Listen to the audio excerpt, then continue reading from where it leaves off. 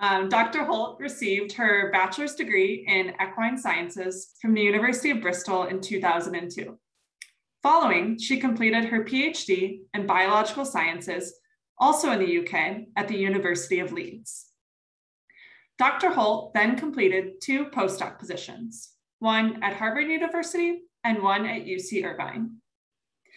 From 2017 to 2019, she was an assistant professor at Northern Arizona University.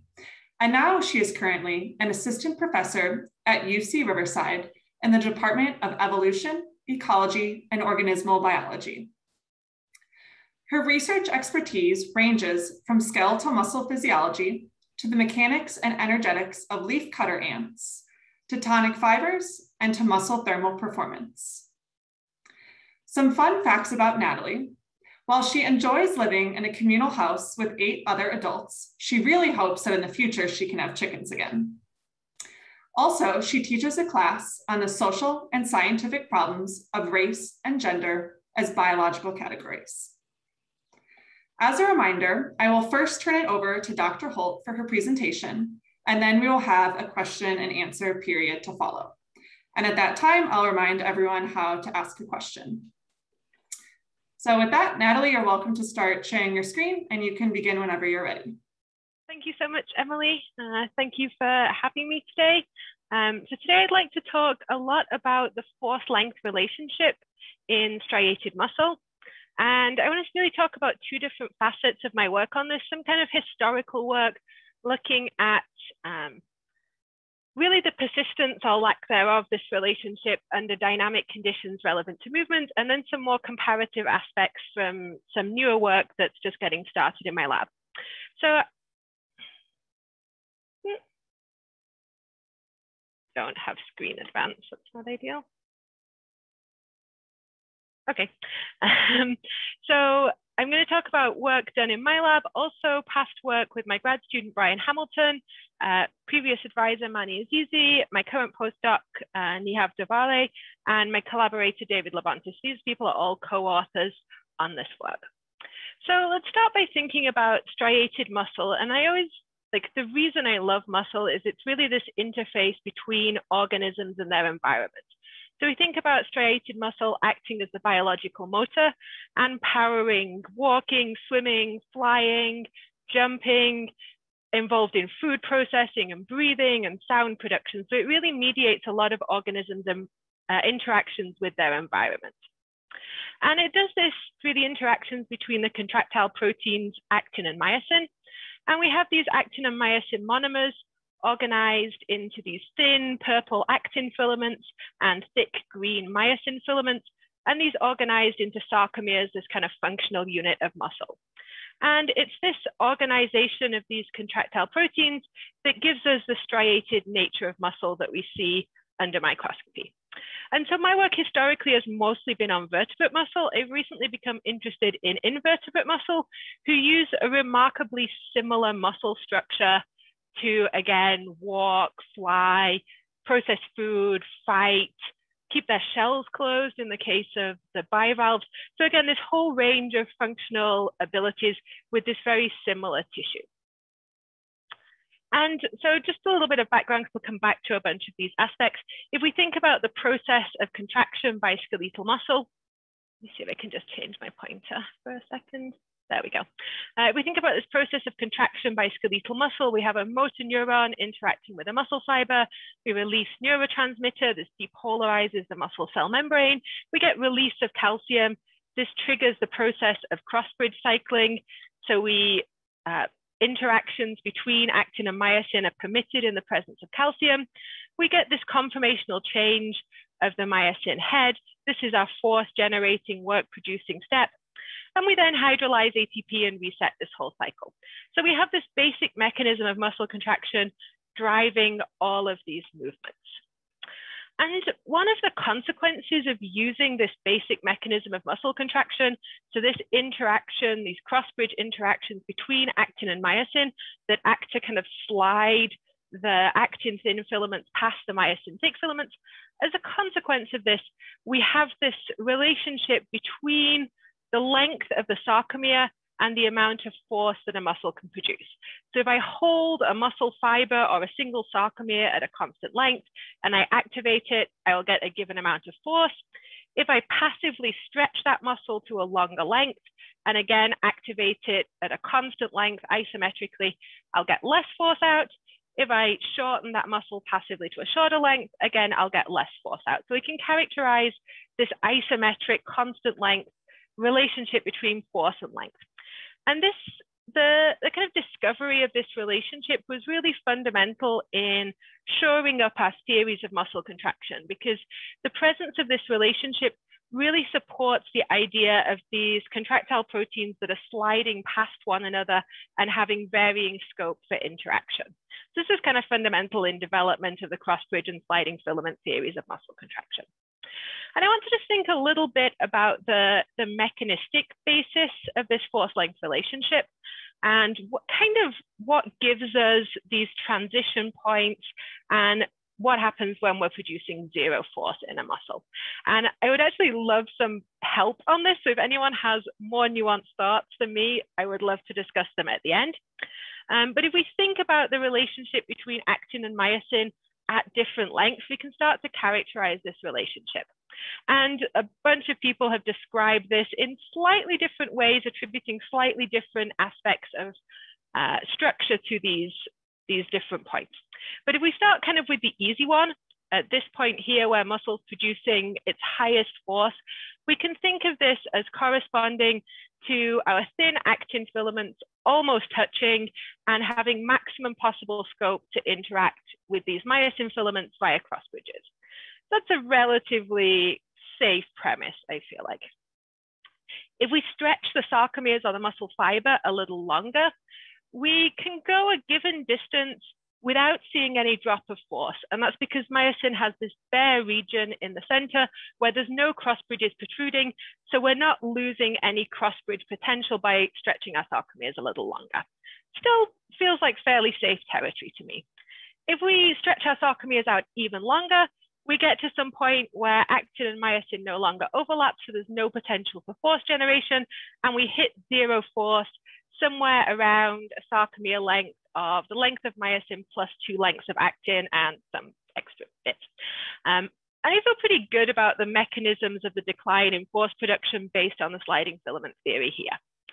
If we go the other way down the force-length relationship, so force dropping off at these shorter lengths, if we think about going from 3 to 2 on our figure here, I feel like to me this is the least clear section of force decline. My best guess is that the opposite actin filaments start to slide past one another and they're creating some obstruction in this zone here, but the obstruction is not complete. Maybe it's just changing the number of cross bridges that combined. And so we have this shallow slope. And then as we move down towards zero force, at some length, we reach a sarcomere length shorter than myosin, so we start to get compression of myosin and presumably incorrect or non-existent cross-bridge binding to zero force. But I personally find this whole side of the force-length relationship mechanistically like a little shaky, so if anyone has thoughts on that, I'd love to hear them later. So we have this theory of muscle contraction. It gives us a force-length relationship, and this force-length relationship that we can think of as being a consequence of using overlapping contractile proteins to generate force and do work has some pretty major in vivo implications. It means that as I move my knee through some range of joint motion, I change the length of the muscle, so I stretch or shorten it, and I change the length of the sarcomere, so I change their force generating capacity. So presumably we want muscles operating over a reasonably favorable high force range of this force length relationship during everyday activity. We've also kind of thought about this force-length relationship as really shaping organismal morphology over evolutionary time. So Alexander, way back in the 60s, suggested that the really complicated arrangement of muscle fibers in fish was to allow for similar strains in different muscle fibers. So if you imagine a fish being something that bends its body one way and another, you obviously have much larger strains in some regions than others. This isn't ideal for something that is a length-dependent motor. And so we have this complex arrangement. We think about something like frog jumping, which has a very large requirement for muscle length change in order to do work. And we think about the region of the force length relationship over which muscle might operate. So the paper by Lutz and Rome kind of mapped in vivo operating lengths in these circles onto a force length relationship and showed that even while doing a relatively large length change and producing significant work, frogs use fairly optimal length. So we sort of think about this basic relationship from the fundamental properties of muscle as kind of shaping organismal design over time. This happens dynamically as well. So it's old paper from the 70s looking at mice hind limbs that were either immobilized in a stretched position or immobilized in a shortening position. We see the number of sarcomeres in their muscle fibers change so that they're still operating around favorable lengths in these stretched or shortened limb configurations. So we really think of this force length relationship as something that shapes organismal design, both over evolutionary time and over an organism's lifetime. And so we kind of poke this force length relationship into a lot of our understanding about muscle. We use it to think about basic kinematics. We use it along with the force velocity relationship, which we think of as like the other like undergrad, what are muscle properties kind of characteristic in hill type muscle models to predict movement, to generate whole body simulations of movement. So we really kind of use this force length relationship in our prediction of muscle. And we use it to interpret evolution and form and function. And the other side of that, so it obviously has implications for how we think about organism movement. The other side of that is that I really think it can inform our understanding of the mechanism of muscle contraction. So we have this relationship that's very grounded in what we think of as the functional unit of muscle. So adherence to this force length relationship tells us that we understand muscle contraction. Deviation from this force length relationship tells us that we're missing some elements of our understanding in muscle contraction. So I like to think of it as having these multiple uses. We can use it to interpret performance and organismal morphology, and we can use it to understand the basic mechanisms of muscle contraction. I just want to shift gears a little bit now to thinking about muscle as a multi-scale tissue. So we have this force length relationship that's really grounded in our understanding of sarcomere structure. And this is down at a molecular, cellular, subcellular kind of scale. So we have a force length relationship at the molecular scale of muscle, basically.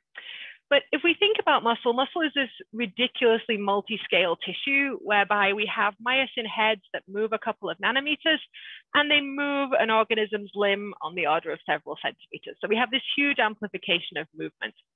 And across that scale, we have these sarcomeres organized in series into myofibrils. We have those myofibrils packaged into muscle fibers or muscle cells. So we start to get sarcomeres both along the length of a fiber in series and also in adjacent myofibrils in parallel. And we then have bundles of fibers with associated connective tissues.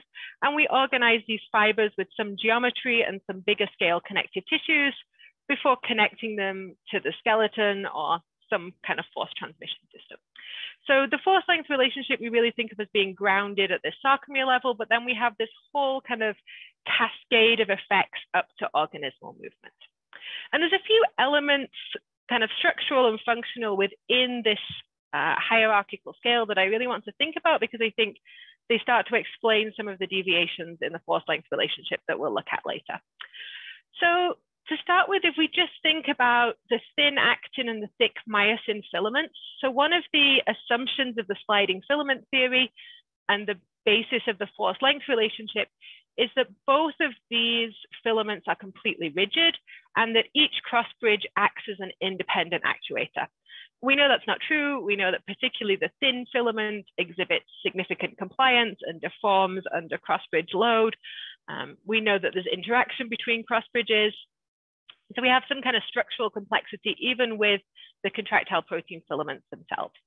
And if we then think about this, if you imagine this being a sarcomere cut across this axis, so we're looking at a muscle fiber in cross section, we have this complex lattice structure where actin and myosin have this kind of helical arrangement. So we have lots of potential for varying probability of cross bridge binding that isn't just set by this overlap. Maybe that's a hard limit, but it's certainly not the only factor that's influencing cross-bridge binding. If we think about other aspects of muscle structure that might not fit with our force length relationship.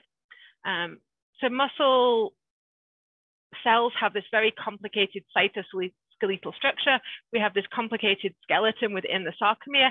Maybe the most notable bit of which is titin. Titin is this large spring-like protein that's thought to change configuration on muscle activation and so become a stiffer spring.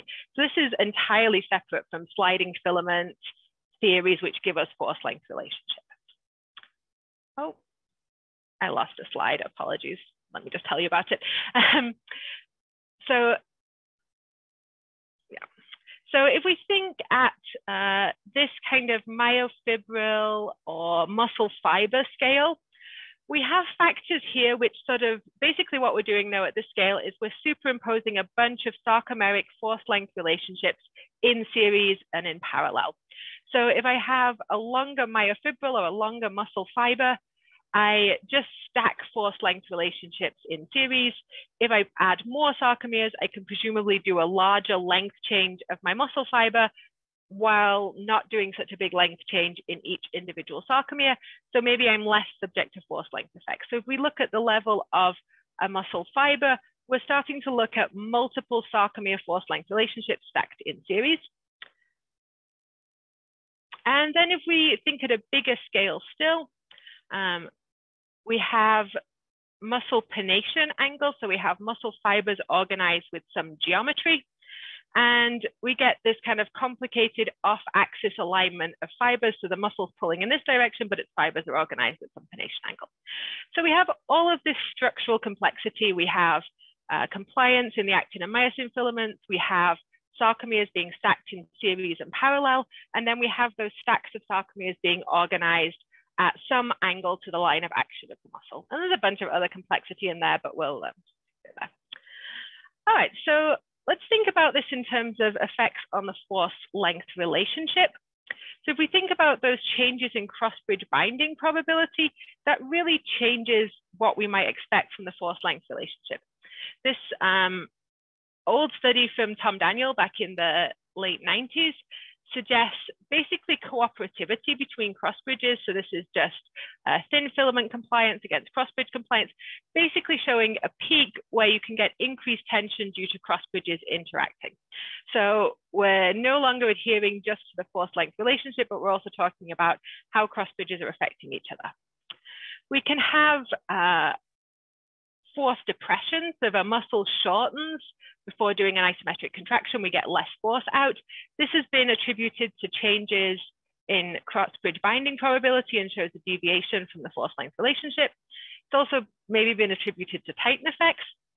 And we can have force enhancement. So we can have higher forces after a muscle has been stretched than when it's contracting isometrically, again, also attributed to Titin and a bunch of other potential mechanisms. We keep going up in scale. I talked a little about this previously, but if we stack different numbers of sarcomeres in series, while each sarcomere has the same force length relationship, if we look at these fibers individually, they're going to give us different force length relationships. If we then think about packaging those fibers into a whole muscle and setting some of the fibers at an angle, we get different relationships between force and length. So basically what we're showing here is that as we move up these scales of muscle, we're no longer just seeing the sarcomeric force length relationship, we're seeing other layers of complexity added onto this, and that's changing these force length relationships. The last effect that might affect this, and I think is one of the ones that's been least considered maybe, is this effect of fiber rotation during contraction. So in these complex pennate muscles that have these angled fibers, we see the muscle fibers rotate during contraction. This changes the direction of the force vector, and it gives us some muscle shortening without fiber or sarcomere shortening. And I have no idea what this does to the force length relationship, something fairly complex. All right, so we have all these factors that potentially build on sarcomeres to change the force length relationship that we see between the sarcomere and the muscle. All right, so let's move on to a little data and talk about some of these kind of structurally based deviations from what we would think of as being the classic force length relationship. So the first one I want to think about is muscle activation. So organisms vary their level of muscle activation as they move around. This is basically how they're changing their interaction with their environment. We see this here in terms of EMG activity against flight speed in this cockatiel. We see the systematic change in muscle activity across its speed range. And the organism can do this in two ways. It can do this by changing motor unit recruitment, so by activating different numbers of muscle fibers, or it can do this by changing the rate coding, which is the frequency of action potentials going to each muscle fibers. And this changes the amount of calcium within the fibers, it changes the amount of crossbridge vitamins. So we have these ways of modulating activation. The reason I want to talk about this is this was maybe one of the first deviations demonstrated in the force-length relationship, whereby if we decrease muscle activation, we get this shift in the force-length relationship. So at lower muscle activations, we have a longer optimum length.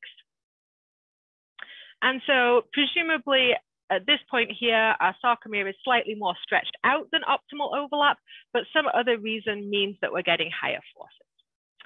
And this has been attributed to a length dependence of calcium sensitivity. So the study is in a skinned fiber, putting a skinned fiber into different calcium concentrations and looking at how optimum length shifts. The theory being that at longer sarcomere lengths in low calcium environments, you're more likely to get calcium permitting crossbridge binding, whereas at full calcium activation, you're no longer calcium limited, and it's really just actin-myosin overlap that determines what happens. And so we can think of this as being kind of a way of changing crossbridge binding probability at different lengths. We have different probabilities of crossbridge binding because of different calcium effects. But what I was interested in when I first came across this literature was the extent to which calcium is solely responsible for this force length shift. In all of these cases, calcium is confounded by the effect of force that muscle is producing. More calcium, more force. So it's very difficult to disentangle those two. And it seemed like there could also be a more mechanical cause of this force length shift. So to investigate this, we took frog plantaris muscle, which is basically my go-to muscle prep. And we instrumented it with sonar micrometry crystals to measure the length of the muscle, and we activated the nerve across the nerve cuff. We activated this muscle maximally, so we activated all motor units with a high firing frequency and characterized some force-length relationship. We then changed stimulation frequency by just sending a single action potential to do a twitch contraction, and we characterized the force-length relationship under those conditions. So in this case, the muscle is producing low force. It also has low calcium because we are turning down the rate coding, and we see the shift that's been seen previously. What we did differently in this experiment is we also changed motor unit recruitment. So in this middle condition, we're activating just a few motor units, but we're activating all of those motor units maximally. So each of these active fibers has a high calcium concentration, but not all fibers are active, so total muscle force is still low. And what we see is still this rightward shift. So even in a high calcium condition, we still see this shift in the force length relationship, which tells us that there's a significant effect of muscle activation level or how much force the muscle is producing that can be independent of calcium concentration. Not to say there isn't a length dependence of calcium sensitivity, but that there is certainly something else happening as well. This is pretty consistent. We've seen this across a couple of models. So this is the same data showing those motor unit recruitment conditions in a cane toad. And what I wanted to know was whether compliance in the muscle, so whether a series tendon with the muscle could contribute to this force length shift. And the reason I was interested in this, we sort of did this experiment in this frog plantaris muscle, really as a kind of exploratory, could that be a factor? Is there something other than calcium? And this muscle has this huge tendon and aponeurosis, so it has a lot of series compliance. And so we wanted to know whether this was having any effect on the force length relationship. So what will happen when a muscle like this one in series with something compliant activates is that it will shorten and stretch the tendon. If I hold both ends of that muscle tendon unit constant, the muscle fibers will shorten against the compliance. And the amount that it shortens depends on the degree to which I activate my muscle. So we've kind of got this other factor that's also changing with activation level.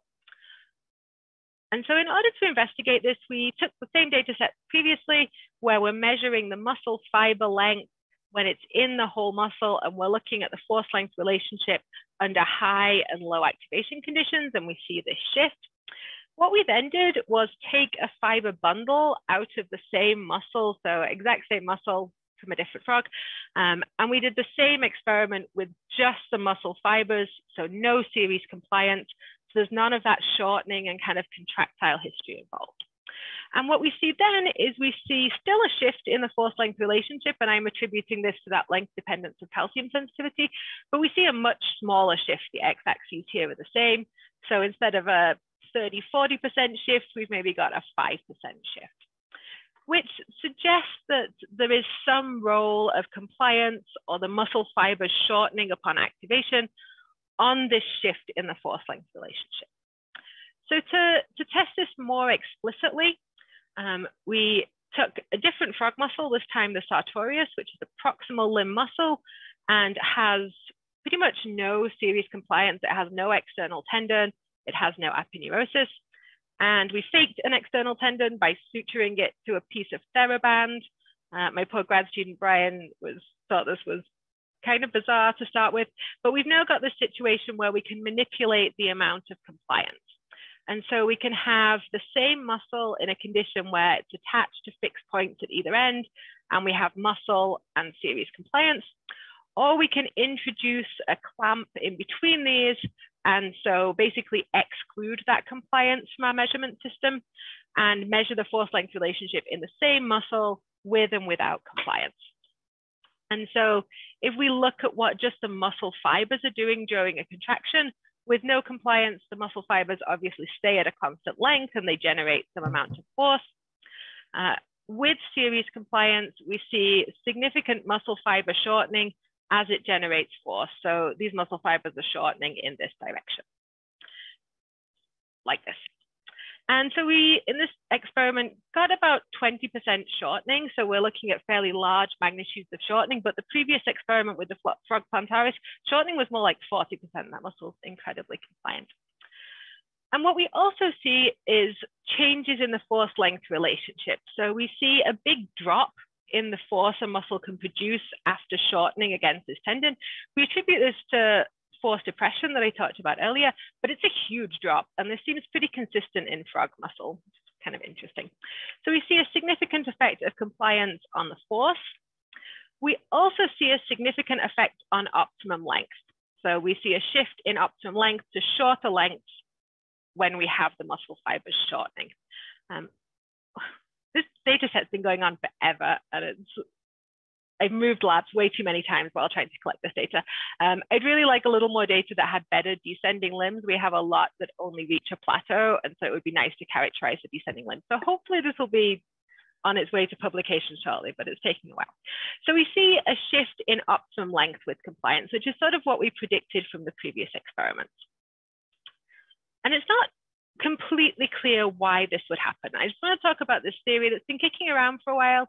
It's been used to explain force depression previously. I'd like to kind of expand it here to try and explain this shift in the force length relationship. And it's to do with changing the binding of cross bridges due to compliance in the thin filament. So basically what this theory says is if you take actin and myosin, you have some degree of overlap at rest. You activate the muscle with no tendon, the muscle just generates force where it is. You stay within the same overlap zone, and cross bridges now just bind and generate some force.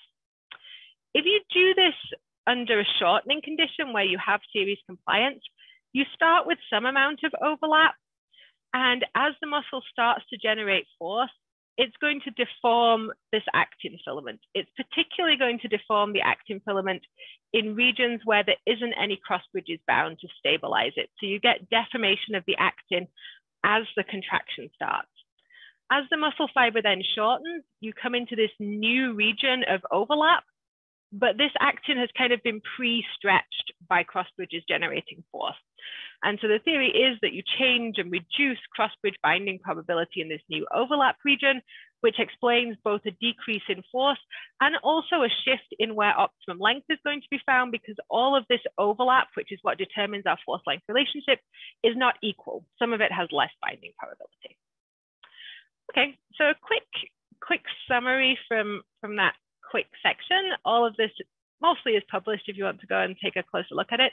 But basically the suggestion is that, yes, there is a shift in the force length relationship with activation, but it doesn't appear to be wholly calcium dependent. There's certainly some effect of calcium, but the compliance seems to mediate this effect. So if you're looking at a muscle where you're changing activation level, but you have series compliance, the muscle fibers are going to shorten to varying degrees, and this gives you this kind of compliance-based effect on the force length relationship. And that's potentially due to changing cross-bridge binding probability in this new region of overlap. And so this tells us something about mechanism. It tells us that, it suggests something about mechanism might be a better phrase than it tells us something about mechanism, but it suggests that maybe this compliance in the thin filament and cross-bridge binding probability is responsible for that force depression and that shift. To my mind, it somewhat says the conflicting suggestions of, does changes in tighten stiffness modulate force depression? Does changes in cross-bridge binding probability modulate force depression? I can't think of a good mechanism by which changes in tighten on activation cause this effect. So to me, this deviation from the force length relationship tells us something about the importance of stretch in the thin filament and cross-bridge binding probability. And if nothing else, it gives us another kind of data point to work with in, like, what is our mechanism of muscle contraction and what's determining force production. So this shift in the force length relationship tells us something about mechanisms of contraction and basic physiology. It also gives us some kind of pause for thought in using the force length relationship under maximally activated, totally isometric conditions with no series compliance, using this relationship to interpret and predict muscle force during movement. It also maybe tells us that we've got something slightly wrong about how we interpret organismal design. I think what's particularly interesting from a kind of more clinical biomechanics or more applied biomechanics is that we use this force length relationship in our Hill models, which are the basis of force prediction. And under varying locomotor conditions with series compliance in muscles at varying activation levels, we see pretty poor agreement between the predicted Hill model here in red and the measured forces in black. This is from Sabrina Lee in Goats Running Uphill, I think. So maybe some of these dynamic effects of the force length relationship are skewing our predictions of muscle force. Okay. So that was our dynamic section. I want to just talk for the last couple of minutes about some more comparative aspects of the force length relationship. So we said vertebrates use striated muscle for all of these functions, and that we had a pretty comparable system in invertebrates. And my shift to invertebrates, apart from thinking they're kind of cool and they just have so much more diversity compared to vertebrates, is that I got a HFSP grant to look at the mechanics and energetics of leaf cutters as dominant herbivores. You can see some leaf cutters down here destroying a pile of leaves. And so I'm really not going to talk about the basic premise of the grant. It's to try and develop from first principle mechanics of cutting and muscle energetics framework to predict task distribution in cutting, but we'll leave that for another day. What I'm interested in it for the purpose of this talk is they have these neat jaw closer muscles. So if mostly what you do is cut leaves, it turns out that your entire head is basically filled with jaw closer muscle fibers in all directions. So with a pennation angle of like 45 degrees, it's essentially just a ball of muscle connected to a fairly complex tendon that connects to the jaw. So my motivation for kind of shifting towards invertebrates was getting this grant, but we're having a lot of fun playing with some of the diversity in muscle that we see in invertebrates but don't see in vertebrates. And one of the major differences, and what we're sort of focusing on at the moment, is variation in actin and myosin filament length. So vertebrates are very consistent in actin and myosin length. And yes, there is some variation, particularly in the thin filament, but compared to invertebrates, like close to zero variation.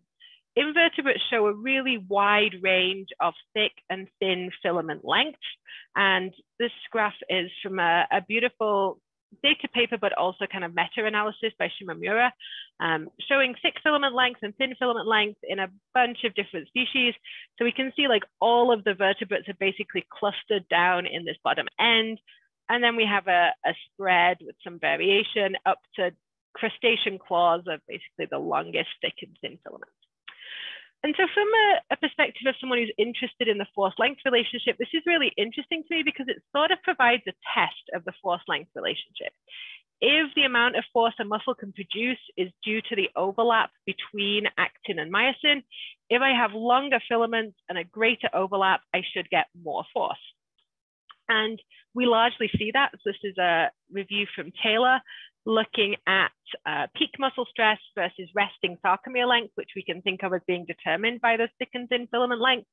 And we see this pretty linear increase in muscle stress with resting sarcomere length, which tells us to some extent that the force-length relationship is doing a good job of predicting isometric muscle function. I sort of got interested in when we're thinking about these leafcutter ants also vary sarcomere length. They have a bimodal distribution of sarcomere lengths. They're all longer than vertebrate sarcomeres. But what are the consequences of doing this? One of the effects that we don't have to think about in vertebrates, so previously I gave an example where I showed different numbers of sarcomeres in series in short and long fibers. In an invertebrate, in the same length fiber, we can have a different number of sarcomeres in series based on the resting length of their sarcomere. And so one of the trade-offs of this increase in force in long sarcomeres is thought to be a decrease in contraction velocities. This is just such a beautiful comparative muscle physiology paper by Bill Keir and Nancy Curtin, looked at squid muscle fiber shortening velocities in the tentacles, which do rapid prey capture, and in the arms, which are for sort of slowly manipulating things. And these muscles have really different resting sarcomere lengths. So the tentacles have really short sarcomeres. Their thick filament is about 0.8 micrometers, which puts them way down here, shorter than vertebrates. And their arm muscles have relatively long sarcomeres with the thick filaments being 7.5 micrometers. So that puts them somewhere up here. And we see these really big differences in shortening velocity, largely because of the number of sarcomeres stacked in series in a fiber. If we have many sarcomeres in series, each one does a relatively small length change for a given fiber length change, and so isn't very subject to force velocity effects, and so we can get much faster shortening and much higher forces. And so there's a lot of neat evidence suggesting basically this is how invertebrates modulate fiber type, and they have stereotype fiber types much like vertebrates do, but they modulate sarcomere length instead of myosin isoform. But this kind of got me thinking, okay, so we have this variation in sarcomere length. We know it affects velocity. What does this do to the force-length relationship? And what does it do to the force-length relationship at multiple scales? And I was interested in this because for the purposes of this grant, we wanted to do some modeling on the effects of this really complex muscle morphology. And I realized that I couldn't even guess at predicting a force-length relationship for a fiber with different sarcomere lengths. So we go back to our multi-scale force-length relationship idea.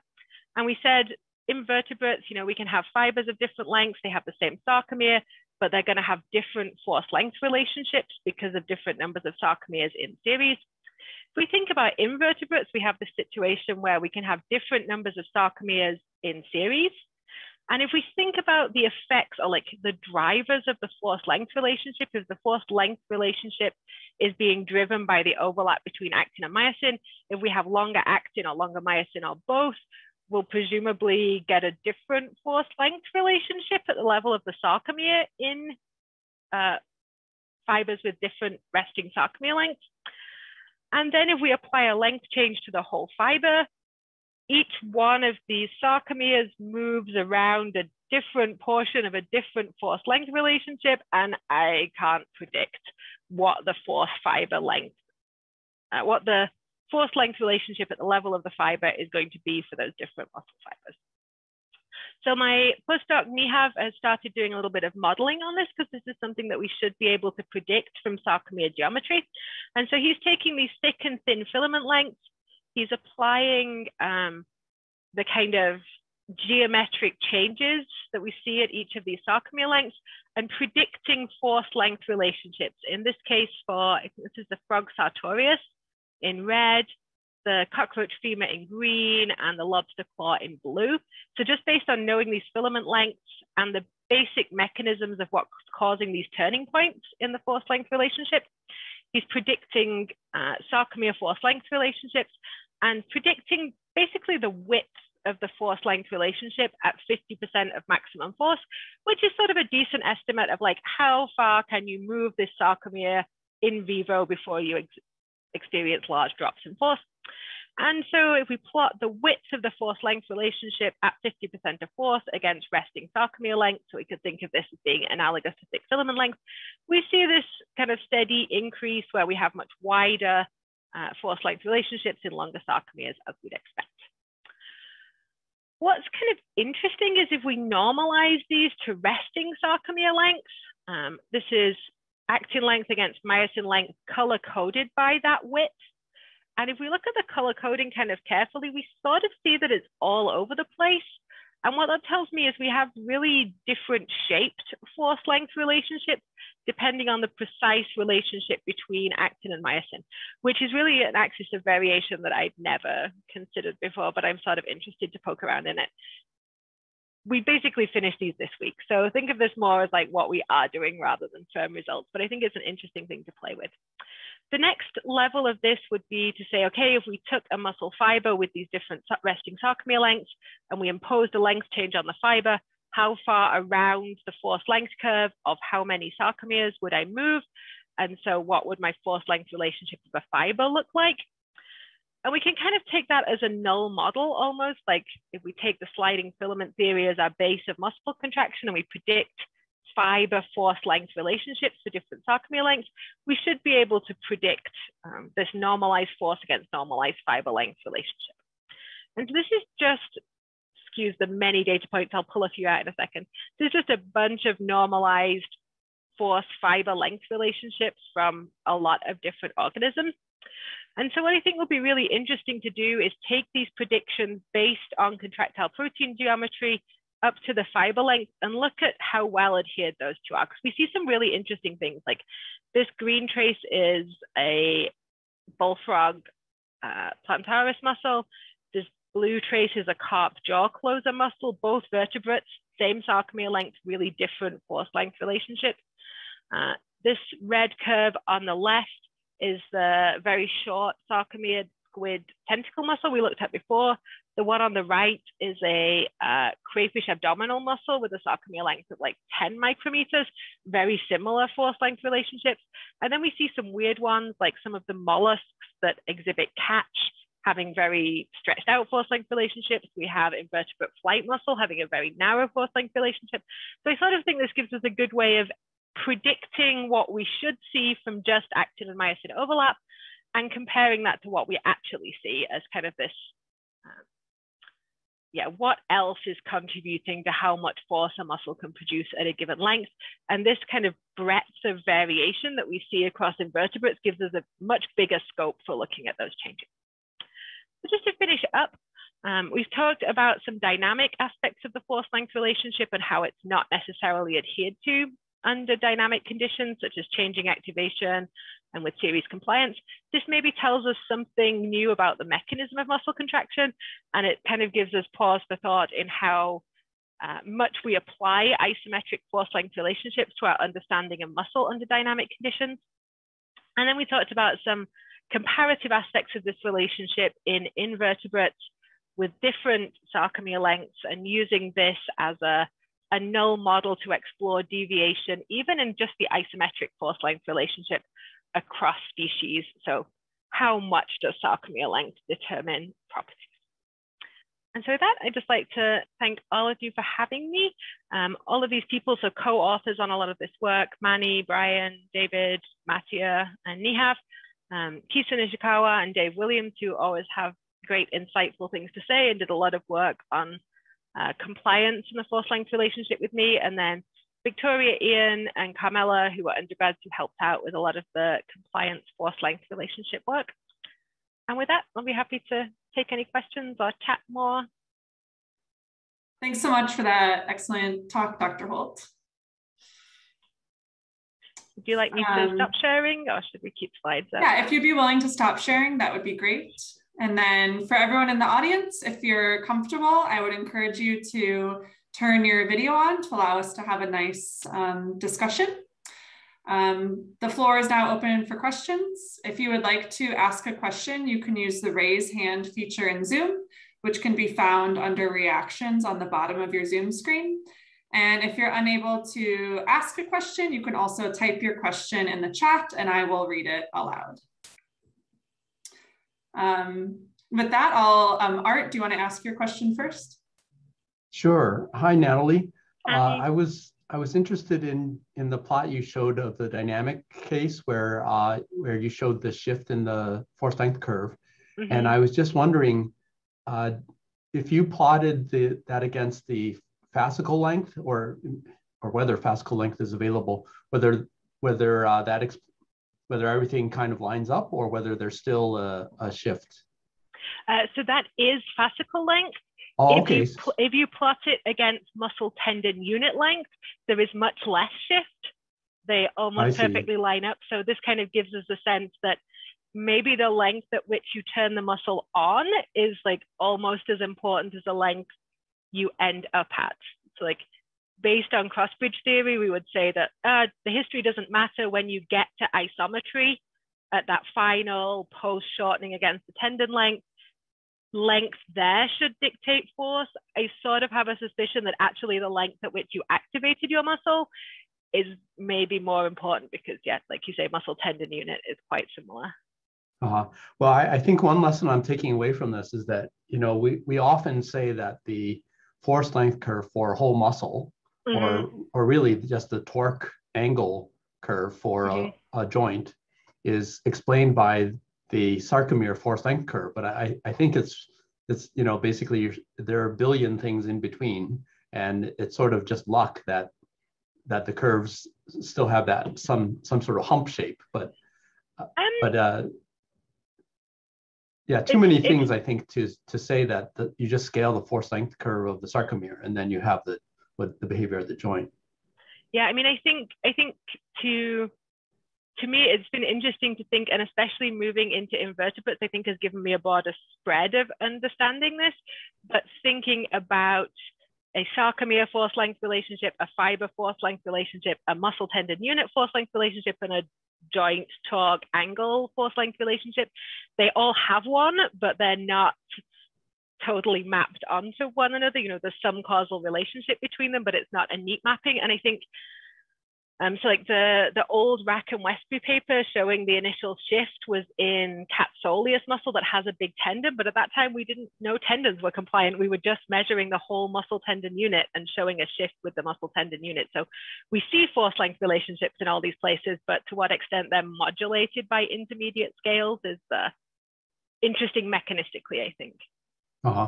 And then also I was wondering, so I don't really know what people have been doing in this area, but just the question of what's happening with the actin-myosin overlap as an explanation for the the limit when muscles are short. Mm-hmm. Are there sort of new fancy techniques, like the molecular motor people are, they're making their own molecules and things, and so if they want to lengthen something, they can just make that happen. So I'm wondering, is there any stuff going on to get at the mechanism more?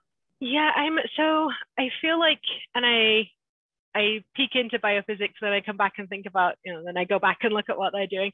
So the last sort of interesting things I saw were things like titin binding to actin. There's a lot of work out of Ken Campbell at University of Washington. There's a lot of cooperative binding. But a lot of modeling work rather than experimental. And my sense is that we can we can plate myosin and we can walk actin over it. And that tells us a lot about myosin as a motor. but my sense of where we really get stuck is when we come to geometry problems. So when we're talking about the correct sarcomere geometry and making molecular scale measurements, that seems to be like the sticking point to my mind. And so I really want to know what's happening, what's actually happening. Like we can take a guess at what's happening on the ascending side of the force length relationship, and we can say, okay, we know the myosin filament is this long, it must be being compressed. That can't be good for force production. But I would love to be corrected on this, but I don't think we have good biophysical measurements to know that that's actually what's happening. So I don't know the right answer to that question, but keeping things in the correct geometry and making some of these biophysics measurements is kind of what I would like to see. Yeah, well, for someone who's living basically at the whole body level, I would really like this to be built on more than the current house of cards. So yeah, I'm hoping that you'll be able to sort that out for us. So yeah, thanks. Give it a try. Kieran, would you like to ask your question? Sure. Hi. So I was also wondering about this dynamic contractions. So is the interpretation that, so you mentioned that compliance influences the force length curve, but is this the same as saying that force depression after shortening influences the force length curve? It's just you're saying the same thing. So compliance has, in that sense, nothing to do with it, or is there also something special about compliance dependent? So we're sort of picking through this data at the moment. The reason I'm saying compliance is because that's how we did it, and because we're not imposing the length change, there's some variation in magnitude and velocity of shortening against the series compliance. And I haven't yet in my own head conclusively ruled out that there isn't some variation in those parameters that's contributing to that shift. But yes, I certainly think that saying force depression contributes to a shift in optimum length is a reasonably safe bet. Okay. Yeah, so then I was wondering, you may have done this experiment, but I was thinking of an experiment which is to measure first a compliant case and then impose the same length change of the fibers on a non-compliant case, and then see if you observe the same effect. Did you do that or not? Not yet, but it is on the list of things to do with the new lab setup. So I would really like to, I can sort of see a case, like we know force depression varies across the force length relationship anyway. And so there's sort of a potential for just like, well, if you get more force depression here, that drops you from close to optimum length to nowhere near. If you get less force depression here, you stay in a better place, and that shifts the whole curve. But because we were doing these measurements against compliance, which has some benefits, but it means that we don't have uniform shortness. So I think doing doing more like a force depression style experiment at a range of different lengths and looking at new optimum length and looking at the amount of force drop between conditions, I think would be really, really helpful. It's on the list. Right, cool. Okay. We just got a new postdoc that's going to finish this up, hopefully. Sure, yeah. Tim, please go ahead. Hey, Nally, great talk, thank you. So I was also interested in this dynamic contractions. So if I recall correctly, force depression is influenced by the force, with the idea that that causes the deformation. And then I would assume that there would be more force depression for a maximal activation than for a submaximal activation. And then I would think that the force for, say, if you have a 10% activation, that would actually not be 10% of the force. Is that indeed what you see? So the way we're scaling activation is by isometric force. So we can't totally pass between shortening, depression, and activation contributions of a drop in force. The way the two intersect to me is that in a muscle with a tendon in a fixed end contraction, if you activate the muscle, you get very little shortening. So you have very little shortening history. So you presumably get less force depression, although we can't actually pass that. But you get a difference in the change in overlap of those contractile proteins. So if we're saying deforming actin and trying to form cross bridges in that new overlap zone, is not great for cross-bridge binding. You don't see so much of that at the low activation conditions. But passing the force contributions from just changing activation and changing force depression is not totally possible in our current system. Okay, well, yeah, I think there's several ways where you can do that. For example, EMG, or even controlling the amount of calcium, where you can just fix that at, say, 10% of the maximal, and then try to see if the force decreases. Well, the force difference is sort of linear with the activation. Yeah, so changing activation in a more real sense rather than just changing the force produced would certainly be a way of getting around that. We're just setting up a skin fiber system, so I'm hoping to be able to do some more calcium manipulations than we have done in the past, because the changing stimulation frequency is nice for like keeping a muscle relatively intact and having a kind of realistic system, but it doesn't let us get at actual activation, only force out in response to activation. Okay, cool. I actually have an idea for an experiment as well. So, for example, what you could try to do in vivo is, if you have a knee joint contraction, say you could increase the knee angle so that it compensates for the shear elasticity, and then you can keep the fascicles isometric. You can compare the force you can produce with, say, a task that's isometric at the joint level, where you do have the shortening, and then I think the idea would be that you get actually more force in the first case, right? Yeah, we've talked about doing this in a muscle tendon unit with a kind of dynamic controller. So you stretch the whole muscle tendon unit as the fibers try and shorten, you try and keep them isometric. Also to do the reverse, like what happens to the force length relationship when you stretch the muscle fiber. But yeah, I think trying to pass between these pieces is important for understanding mechanism. Yeah, okay, great talk, thanks. Eric, please go ahead. Thanks. Thank you, Natalie. I love your graphics that you show. I think that they're fantastic. So on the goat walking slide with the hill type model, you had said that there was poor agreement between the model and the actual measured. But there's actually several contractions there that like were matched up super well, right? They were like right on top of each other. So what do you think is missing in the model that allows you to predict across, say, these different activations? Is there like some stochastic aspect missing, or what would you think? So one of my least favorite things about the Hill muscle model is that it seems very differently wrong under different contractile conditions, and being systematically differently wrong is kind of worse than just being wrong, no, because then you get spurious results. There's a great paper out of Tom Sandercock's group looking at predictions of a Hill type muscle model compared to just an isolated muscle in situ, I think, doing an isometric contraction, and the fit of the model goes down as you change muscle activation level. So the Hill type muscle model is built on a force length and a force velocity relationship determined in maximally activated muscle. Organisms almost never maximally activate their muscle, and so you get, and if performance of the muscle is nonlinear with activation level, you get differences in your goodness of fit. It's also very sensitive to length change. So we know that like nothing that goes into the Hill type muscle model has any contractile history. It doesn't have any force depression. It doesn't have any force enhancement. It doesn't have any of these shifts in uptime length. So really, whatever bit of the mechanism we're missing is what's missing from that model.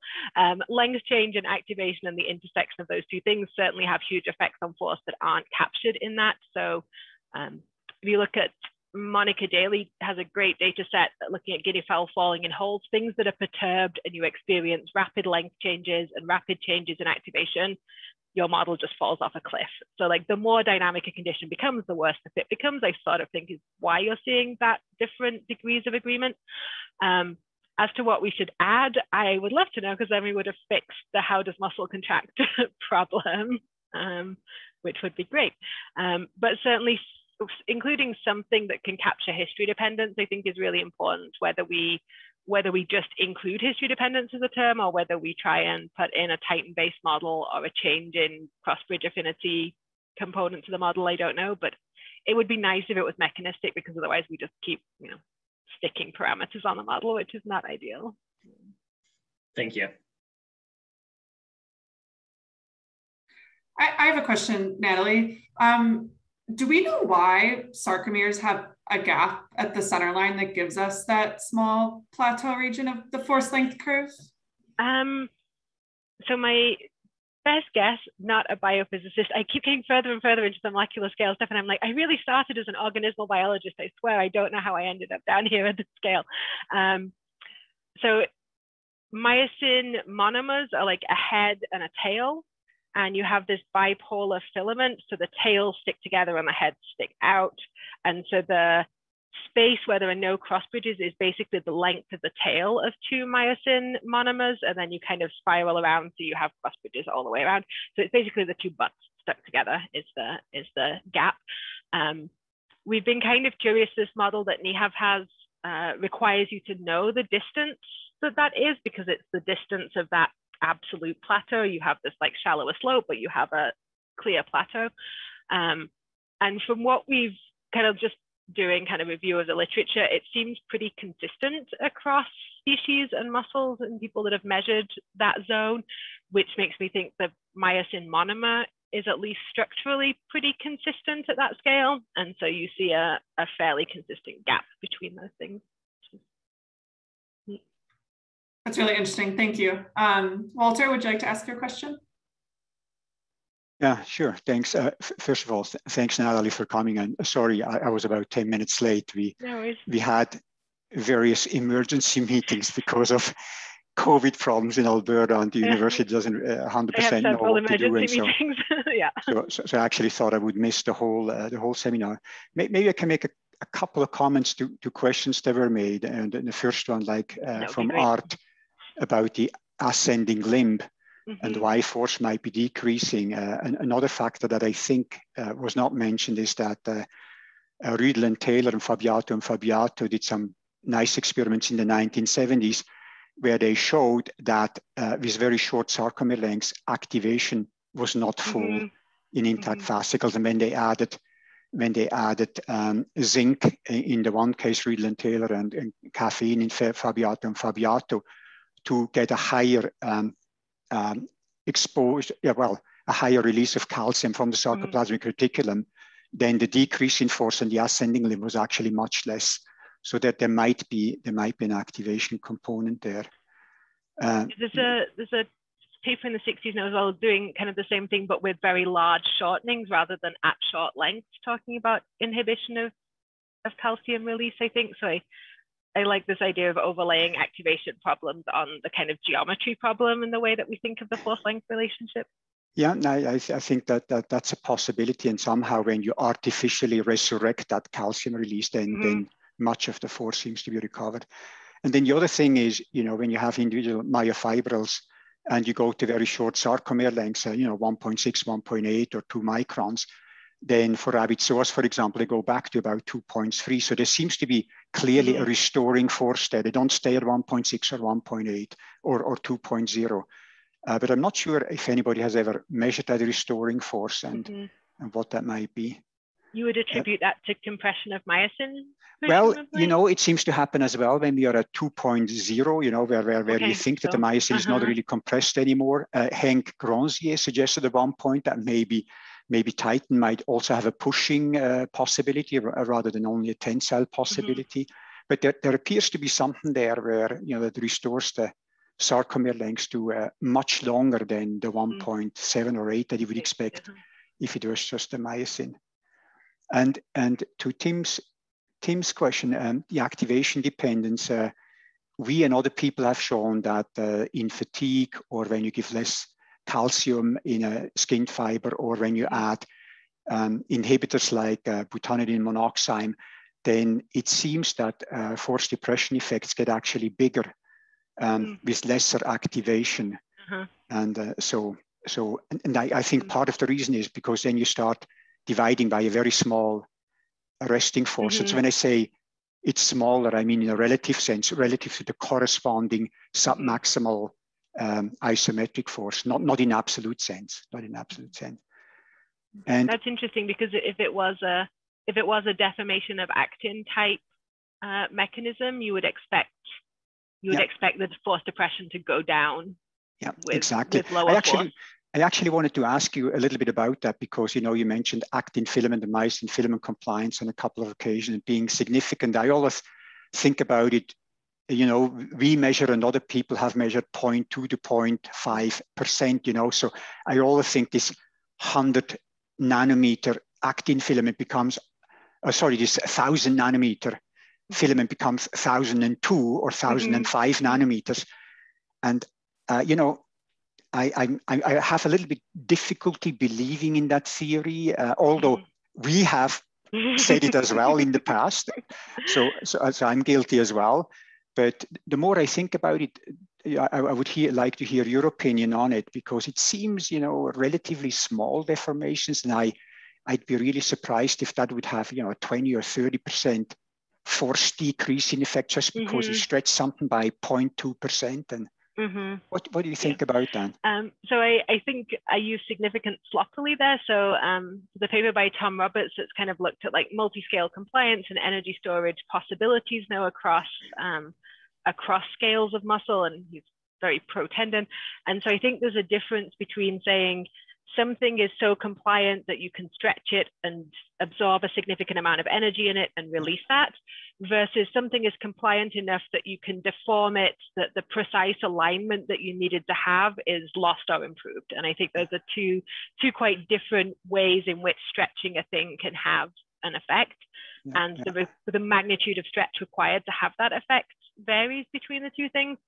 I'm, especially with looking at the invertebrate muscle now, I'm increasingly curious about this kind of alignment. So the invertebrate lattice structure also varies a lot. So you get very different numbers of actin around a myosin, and you have different pitches of the myosin helix, and alignment between those things is not always obvious to me as to how they line up particularly well. So I think understanding the kind of range over which cross-bridge binding is likely, on an actin binding site versus a myosin head, like how likely are you to get binding and how easily can you disrupt that, I think is the key question, and understanding whether actin deformation is sufficient to change cross-bridge binding probability. And going to the invertebrate muscles, I think is a nice idea also, because it has different structural proteins, and some of the invertebrates don't really have a proper titin, so we are starting to do a little bit in that direction as well. It's you suddenly have this huge range of variation that you can look at. The one question, the one result that I didn't understand, and I wonder if you can give me your explanation for it, is in the frog plantaris, when you showed the shift to the right with the decreased frequency, and it makes a lot of sense to me that happens when you activate all motor units at the lower frequency. But how do you explain the result that you get the same shift with a full activation of just a few motor units, but they're all fully activated? How that was a real surprise to me. I hadn't seen that. It was a real surprise to me as well. So this is why we then moved to the kind of compliance-based theory. So by taking the same fibers out of the frog plantaris muscle, but excluding all of the aponeurosis and tendon, you don't see such a big shift. You see that very small shift that is kind of characteristic of what people have measured previously. So my perception is that in the frog plantaris with associated tendon, at the high activation levels, the fibers really shorten a long way. And so you're actually shifting the fully activated curve to the left, and the lower activations are staying to the right because they're not shortening so much. So I think when you're looking at activation, you're actually looking at varying degrees of shortening against a compliant tendon, and that's what's giving you the shift. And because the compliance is so high in that system, I think if we did it in a much stiffer system, we'd see like a bigger shift in the low calcium conditions compared to the high calcium but low force conditions. But I think in that one, everything is just washed out because 40% shortening is huge, and so that becomes the dominant effect. I thought it was really interesting, And the other thing that I understand, but the magnitude of it surprised me, is the enormous residual force depression that you get in your preparation there. You have 50%. and even and it's mostly towards the ascending limb, their plateau and ascending limb, where we usually see. I know in Cattleya I saw 5%, you know, in that region, and you see 50%. Any explanation there?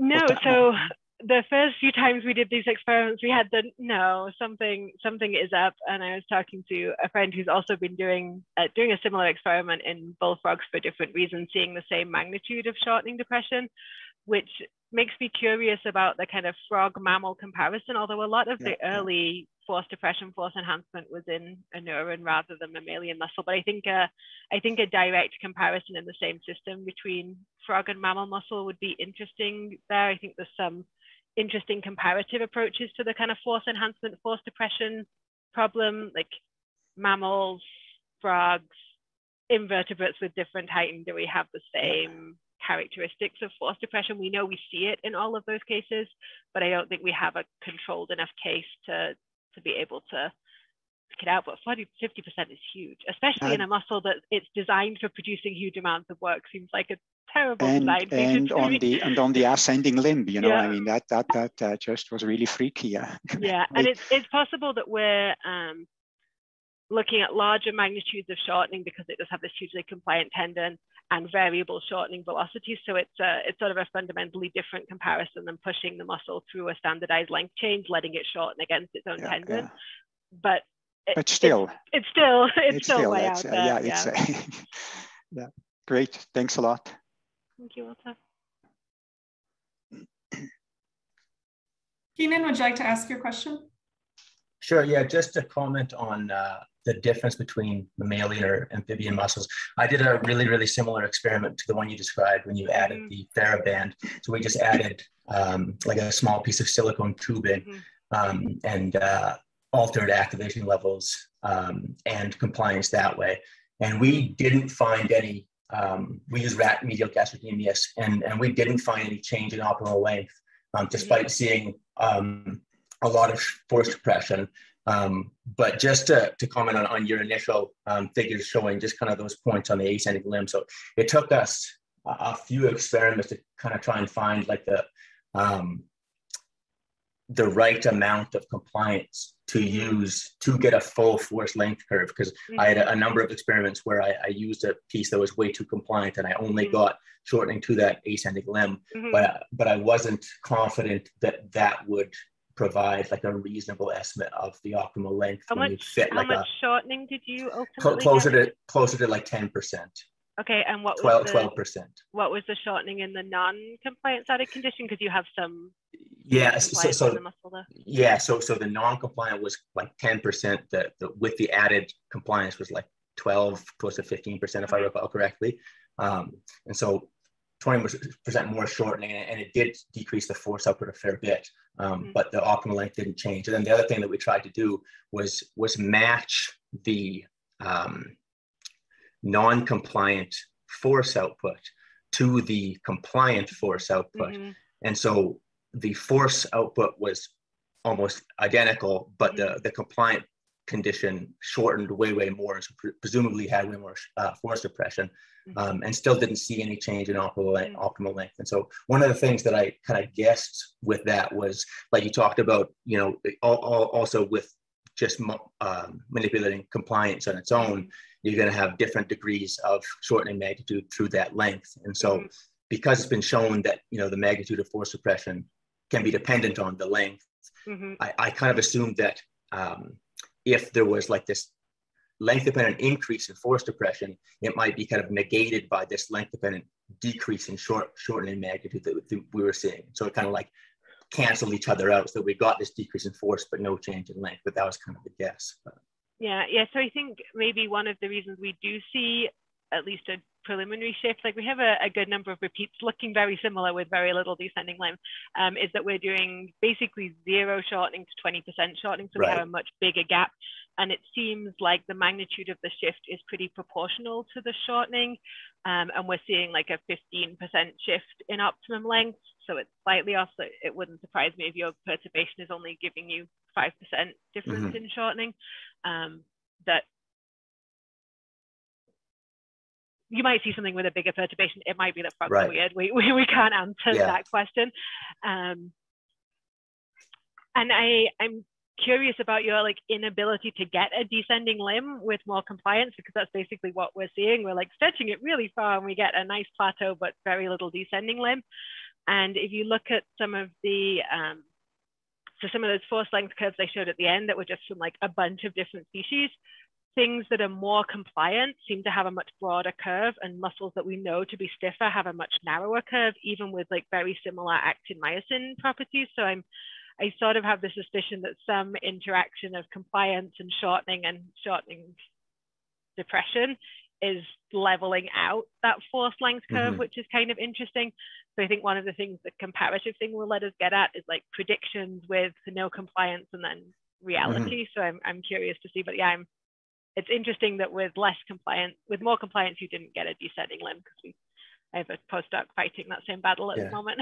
So we were just trying to just like, you know, slice the tube a little bit shorter, whatever, to be a little bit less compliant. Yeah, and we definitely get a good and but consistent leveling off, but not being able to get a descending limb seems kind of mechanistically important, because we assumed there was one previously prior to letting it shorten more. So yeah, I think that's an interesting, like the width of the force length curve with contractile history is kind of an open question.